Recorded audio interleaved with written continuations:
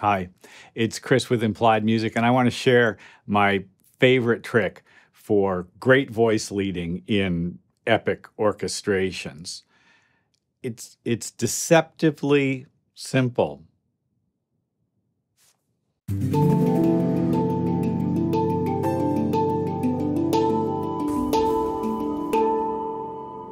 Okay, let's take a listen to this. I sketched it in Albion, strings left and right, winds and brass. We'll break it down in detail and talk about it, but first just listen to the result.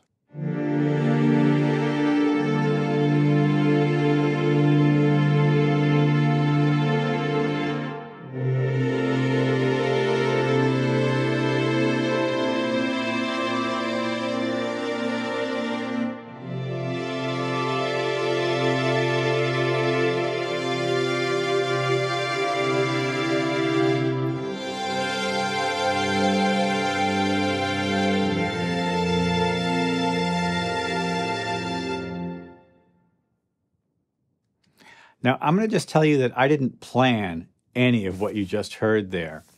It's a result of using one simple trick: seconds that expand to thirds.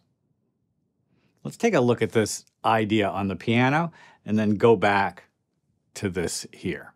This is going to be a very quick review of intervals, and it's not terribly hard.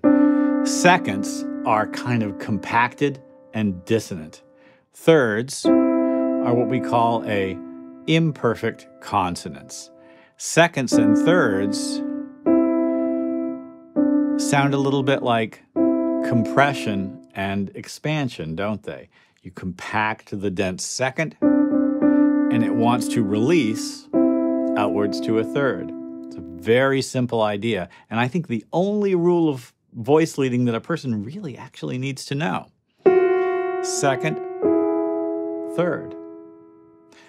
Minor second, major third, or maybe second, third, major second, minor third. You may be guided by your ear to do all these things. You don't have to even know the names of the notes. So how do we use this? Well, if you're going to do more than just orchestrate two notes at once, you have to have a scheme, and the scheme is a simple scheme. The scheme is called layers, or what my teacher called strata, like in geology, where you've got like a rock strata and then another rock strata. So let's say you have this second that you like. That's an F, and it falls down to an E. A second falls down to a third. If I want to add a second strata to that, I'm going to start my strata at a perfect consonance distance from the top note. So perfect consonances are fourths, fifths, and octaves. So this is a fifth. I'm going to start my second layer a perfect consonance away. I'm going to start it at C. And I think what I'm going to do is I'm going to say a third and then a second. So this top voice compacts and expands. This bottom voice starts expanded and compacts. Together. I can do it again. Now I'm compacted here, right? I'm going to go expand, keeping one of the same notes. I'm going to go compact, keeping one of the same notes. And then I'm going to go in the opposite direction. So here's my first string layer, and as you can see, compact, expand.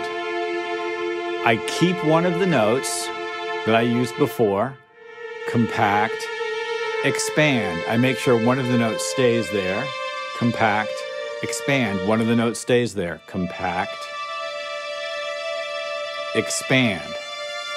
I keep one of the notes, compact, and expand.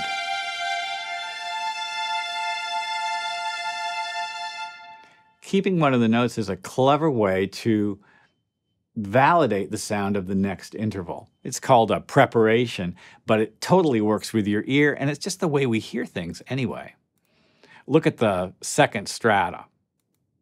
So it starts with an expanded version, and then you get a compacted version. And with this one, I'm a little less careful to keep notes, but the world is still there. Remember, I just put this strata in. This layer is a perfect consonance away from the layer above. We're going expanded and contracted with this one. Well, you get the idea. Listening to them together and just hearing these two string parts, it reminds me of a Barber's Adagio for strings, really. I purposefully haven't analyzed these chords. I don't know what these chords are. In fact, it's not so important what these chords are. I'm working within a mode, within one scale, and it's a saturated modal sound.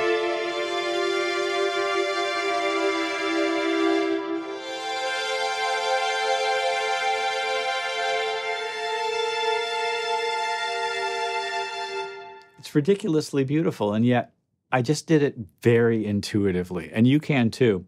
Follow the mode, use that simple rule. So adding the woodwind part, you can see it's just scales, and again, I set off from a note that was a perfect consonance away from the strata above. Let's listen one more time, armed with a little bit more knowledge. Compact, expand.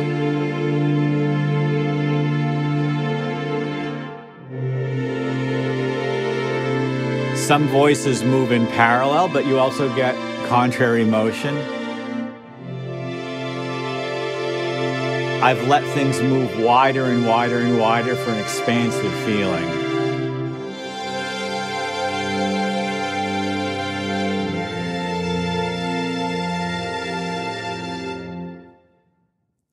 Emotional writing doesn't have to come from the intellect. A lot of the time, it has to come from a direct reaction to what you're seeing on the screen or on the stage, or just a feeling from text.